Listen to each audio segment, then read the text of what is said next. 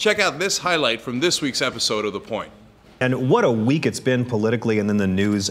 So many different stories we could talk about. North Korea, of course, is allowing nuclear inspectors to come in and dismantling their entire nuclear program in exchange for food in a deal brokered between the U.S. and Kim Jong-il's son, Fredo. Of course, we had the final ever GOP debate of this primary cycle. Happened last week in Arizona. The highlight for me was really seeing Rick Perry sitting right next to Callista Gingrich, because if there is any justice in the world, he had his hand on her thigh. And if there's any karma, she was enjoying it. And of course, James Murdoch not having a good week at all. If you want to let James know how you feel or give him support, just pick up your phone and assume he's already listening in.